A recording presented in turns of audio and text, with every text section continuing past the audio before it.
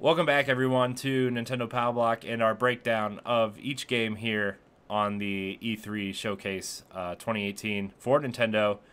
Corey and Ed here. We are going to talk about Pokemon Let's Go Pikachu and Let's Go Eevee. Ed, I have a lot of thoughts on this game, and the more I think about it, the more excited I get, except I'm still a little bit confused about this, but by the way, if you're watching on YouTube or on Twitch, you're seeing the Let's Go Pikachu and Let's Go Eevee trailer that they initially released for the reveal last week, 2 weeks ago. I don't know, sometime a while ago. Yeah. You're watching that right now because I couldn't find what was in the E3 thing, but mostly because I think they're doing it for Treehouse. They played a significant chunk in Treehouse, which is what I really want to talk about. I'm going to start because I have a lot of good thoughts on this game. Okay. As you know, Ed, I'm about to become a father. I don't have a lot of time to dive into a full-on Pokemon game, right? Yes. So, man, this energy drink, I gotta stop drinking those. They just make me all kinds of gassy everywhere. This game, I think, is really interesting for someone like me who hasn't played Pokemon in a while, but has always been interested in getting back into Pokemon. And, you know, I've said this on Power Block a lot recently, but, like, I really think that this is the game that's going to draw me back in. And, like, they explained how leveling up works today. They explained how trainer battles and gyms are going to work today, which was good. You know, trainer battles and gyms are going to work like pretty much like proper Pokemon games. There is a traditional battle screen. There is a traditional move set for your Pokemon. But the way they described leveling up, and I was a little bit confused at first, but then they went back and kind of explained it. To level up your Pokemon, all of your Pokemon gain experience. It's pretty much automatic experience share from previous Pokemon games. But when you catch a Pokemon, you gain experience for the rest of your party. Yes. And then you can, like, there's a mechanic in Pokemon Go where if you catch multiple ones, you can, like, it's almost like Destiny infusing, where, like, you can do something to this Pokemon to get candy for your new Pokemon, for the previous Pokemon, right? Uh-huh. And so, like, that's how leveling works in the game, and I think that's a really smart idea, especially for people who have been playing Pokemon Go for a long time and know that mechanic. This is just an easier transition for them as well. And that kind of gets me excited because, like, sometimes battling can be frustrating. Like, getting the right team together is frustrating. But I still think, like, the battling and stuff is cool. So, what are your thoughts on this? I'm actually really excited for Let's Go Pikachu and Eevee. I'm excited for Let's Go Pikachu and Eevee. I don't play Pokemon Go. Excuse me. And so this one would be kind of in my first play into this world. I think it's fitting for Switch. And I'm not. I want to see how, collecting and doing battles and stuff, and hopefully get some ideas of what I can expect for a traditional or the next actual main Pokemon game. I think I'm going to be playing this a lot. And I know for me, it's going to be like, okay, let me make sure that I got all my boxes checked. That I got all that Pokemon from that region. It's going to be pouring a lot of hours of my time, of my downtime, when I'm not recording or writing or doing anything like that. I'm going to be like, oh, okay, let me catch these Pokemon in this region. Okay, I got them all. Let me level up. Let me fight. I wonder though if when you use your Pokeball and you take it on the go with your Pokemon, do you also level up that way too? It's the same. It's the same as Pokemon Go, where, like, that whatever that thing is that came out last year for it, the Pokewalker or whatever.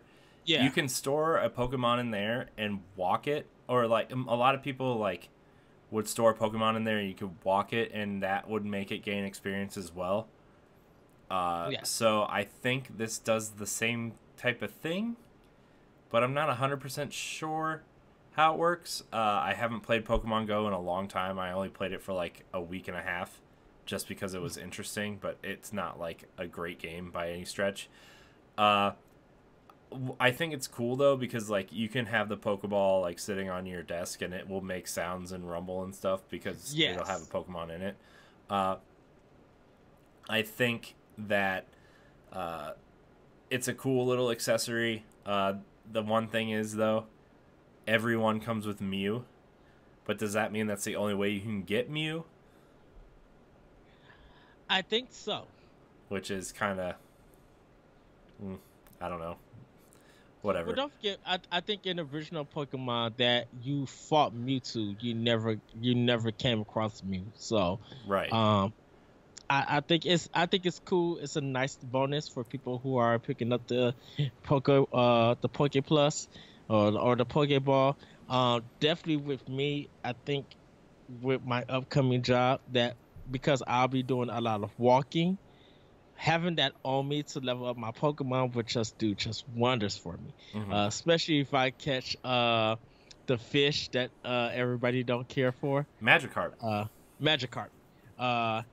If my walking makes him level up quick so he could evolve, I'll be happy with that. Yeah.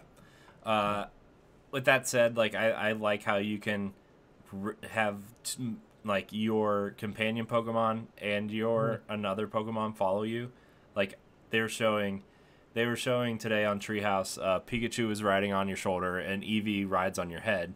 But they were playing Pikachu, and Pikachu was like chilling on your shoulder, and then they had a Charmander just walking behind him, and like it was cool because they were describing different techniques of the game where like there's gonna be like you may find a small Charizard who's faster and can evade like moves more, but he's not as strong, or you can find this big Charizard or Charmander.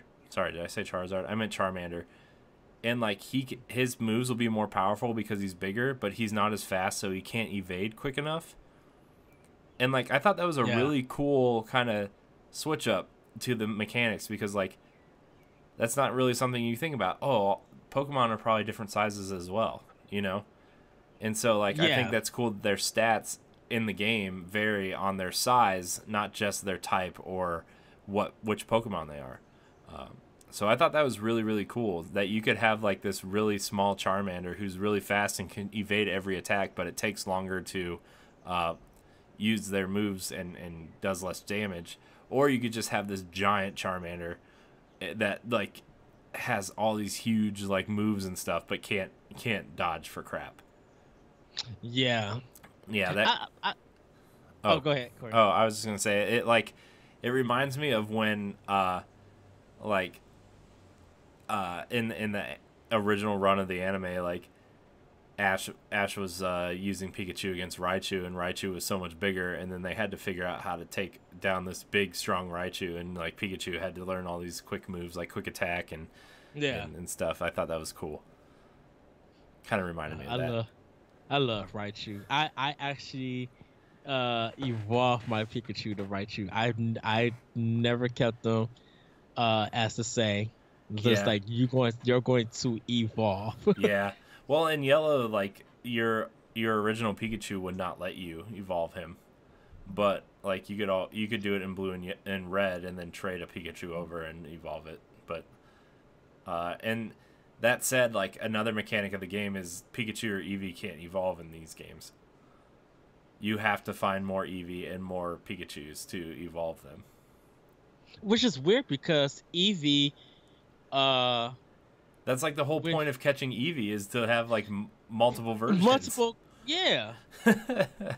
But I understand they're trying to keep them. You know, this is like your road dog, like your homie. Yeah. So, yeah. Yeah. Final thoughts on Let's Go. Are you excited? Is this type of Pokemon game going to excite you, or are you more excited for 2018 or 2019? I'm more excited for 2019, But like I said, I am going to pick this game up, and I'm getting the EV edition. Yeah. Um, I mean, I'll probably end up getting them both. Like, I'll probably get Pikachu later on, but I've used Pikachu enough in a lot of the Pokemon main games. So, and I don't really use Eevee that much. So I'm gonna give Eevee that fair shake. Yeah. Yeah. I'm like I said, I'm kind of excited because this is like clearly the Pokemon we kind of grew up on. So like it Yes. gets me excited to like go back in this world and explore it, and in a simpler way than like having to like, oh man, I gotta walk through this grass. I'm gonna fight like 47 Pidgeys again. You know, like that gets me excited that I can explore this world without having to like worry about random battles or anything, and I can kind of do it at my leisure. So, Yes. anyways, what do you guys think about Pokemon Let's Go? Are you excited? Remember, if you're watching on Twitch, we're continuing our live stream here, breaking down these games. If you're watching on YouTube, stick around, subscribe. There's more videos on the way.